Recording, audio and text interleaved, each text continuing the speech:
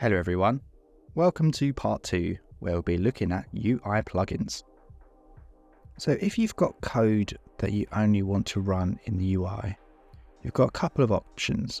So if we jump back to our init.py from our startup script, you can do this and you can say import configuration and then say if configuration get Katana UI mode, then you run your code and it will only run if you are in the UI.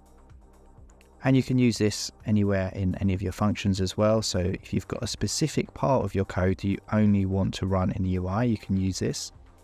Now the other option is, all of your code is just going to be for the UIs, you can use the UI plugins. And that's what we're going to do. So let's just get rid of this and go back to our folders and jump into UI plugins, and I'm going to make a new file, and let's just call this UIplugins.py. Let's hop into that. So what we want to do is say from Katana import callbacks, and also import our logging again. Again, say log equals logging get logger, and we'll call this one UI plugins. We'll say log.info, and we'll say registering, put it into a quote, registering backdrop shortcuts to key B. And we're going to use our lovely callbacks again. Add callback, and this one callbacks dot type going to be on startup complete, and we'll do backdrop shortcut as the function that's going to run on startup complete. Just tidy this up a little bit. And now let's write our function.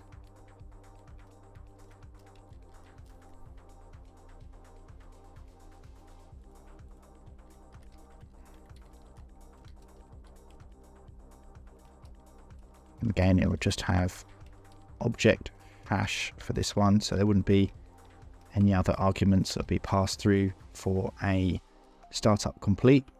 Previously we had it where it was on scene loader and have a file name. Now we've already covered the code for how to add the backdrop shortcut, so I'm just going to copy and paste it in here, but I'll go over it quickly as well, just as a refresh. So we're going to import the UI4, and also we're going to import Qt widgets from the UI4 manifest. What we want to do is find the top tab of the node graph, and if that tab exists, then we're going to get the menu bar of that tab, and we have our text that we're going to find in our menu bar for the action. And what we'll do is we'll say find children of type Qt widgets.action, and then we'll cycle through all of these actions and find out if the text matches. If it does, then we want to basically append the current text with a tab and a B, so that we'll be able to see that it is B for the shortcut in the menu. And now we want to create an ID for our shortcut. So we use the generate action ID from the keyboard shortcut manager, and you just give it the name, so backdrop, and it will make an ID for you. And then what we can do is register the keyboard shortcut. We give it the ID, we give it the name, we give it the shortcut key, we give it the function that it's going to run when you press down that key, function that when you release, which I'm going to say is none, and then any arguments you want to pass to that shortcut. So now we have our fit backdrop function that we're passing this action argument. So we've got our fit backdrop, and there's our args. Now arg0 would be our tab, and then args1 would be the arguments we've put in here, which is going to be our action. And then all we need to do is trigger that action and it will create the backdrop. It's pretty simple. Let's now do another callback. So we'll say log.info again. And now we're going to say registering our context menu. And then this is going to be the same, but instead of backdrop shortcut, we're going to say register context menu. Now it's a good idea to split up these functions, even though they're both on startup complete, because you'll be able to see which callback is causing an issue. So let's now write our register context menu function.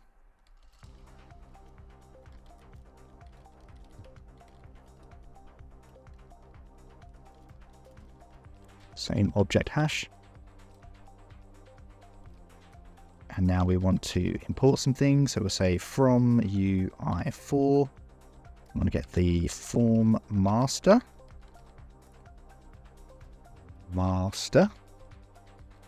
And we'll say node action delegate.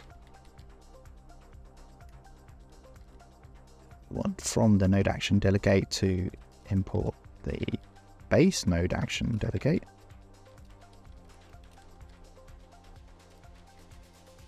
And we also want to get the register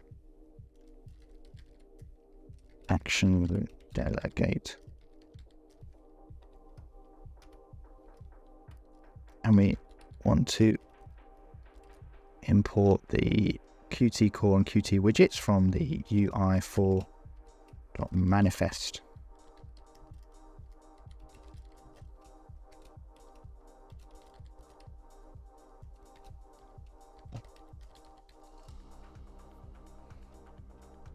So we need the nodes that we're going to add our context menu to. So we'll say nodes equals, and we'll make a list called group and variable enabled group.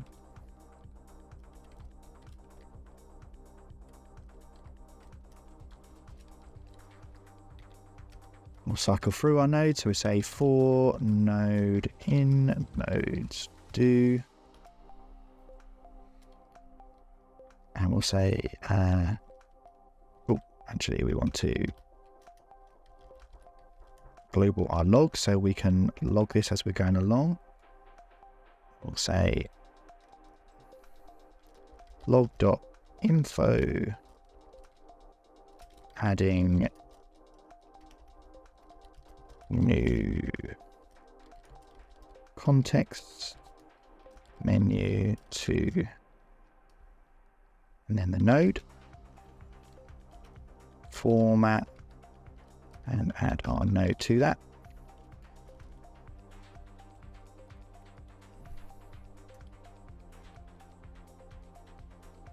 And then let's add it. So we'll say register action delegate, and we'll give it the node name we want to register it to. And then we need to pass a delegate. So we'll say my node action delegate. And now we need to make this node action delegate class. So pop back up here. Make our class called my node action delegate. And we're going to make it from the base node action delegate. So this.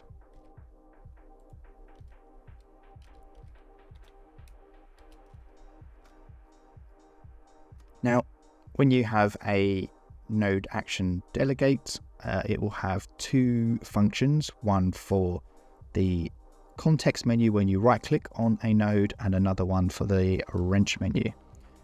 And we want to append a new action to those. So we'll say add to context menu, and we'll pass it the menu and the node. And we'll say menu dot add action. And then we want to add a class to this called create input and output action, and give that the menu and the node. And we want to do exactly the same code for the wrench icon. So I'll just change that to add to wrench menu. And now we need to create this class here for the create input and output action, which will be an action. So class create input and output action, and that's going to be of type Qt widgets Q action. The first thing we want to do is initiate this, so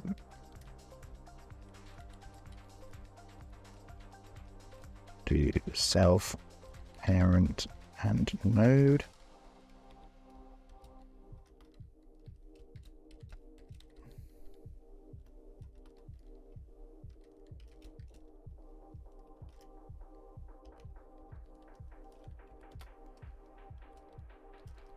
And then what we want to do is give it a name. So what you'll see in the action name will be create an input and output. And let's parent this to the menu. We also want to set the node, so we can call it again in another function. And we'll say if node, then self.triggered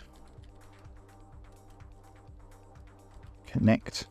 So what's going to happen when you click on it, and it will run the triggered function. Almost there. This also has a set enabled, but we want it to be enabled if the node is not none.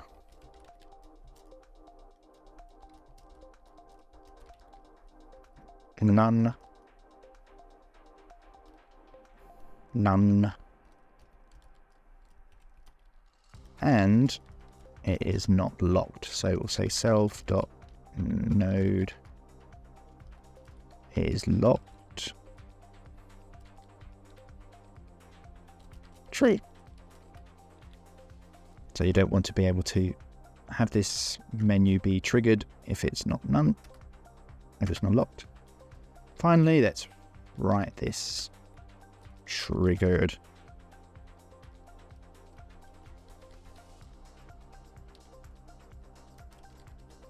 function. So we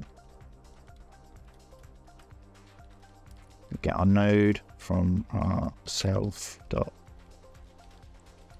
let's call it our node. So we now need to get the input port, the output port, and then get the send and return ports inside and connect them together. So let's do that. So we'll make the input port first. Input port equals node dot add input port. Call this I0. Make an output port.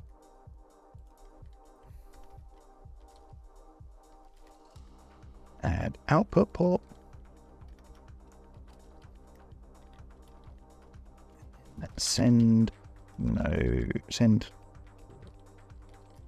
going to equal no dot get send port from the input port get name. So we've given the add input port name I0, but if you were to run this again, then it would automatically change it to I1 because it is already in I0. So we want to then get the input port name because it might not be I0 at that point. Okay. And then we'll get the return port.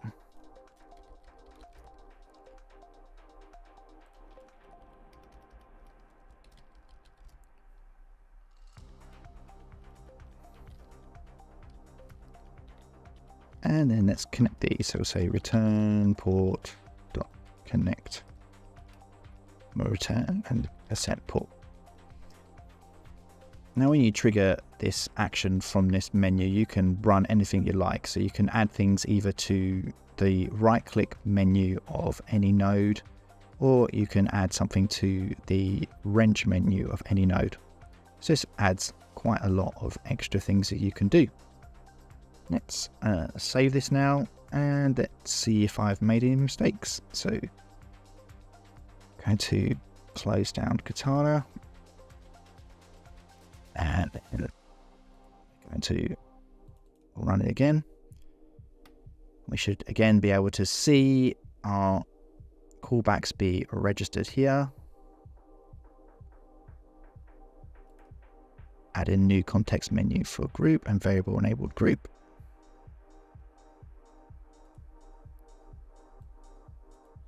So let's make a group node.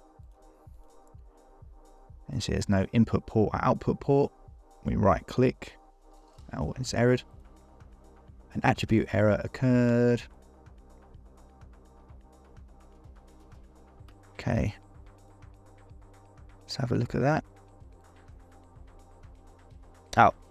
Okay, so I just put that one line too far, so let's save that. Let's try that again.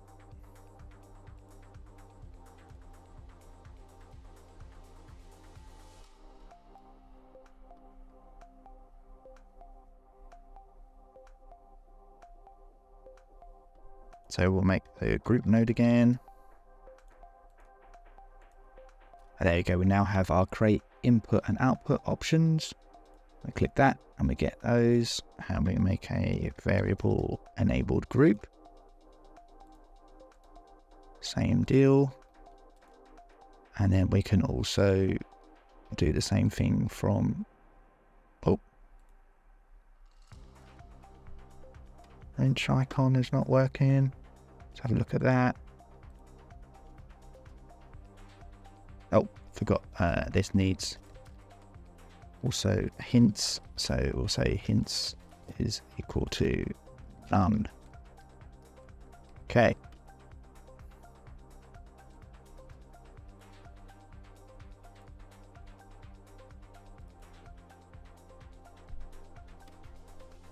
I love this code in Malarkeys, eh?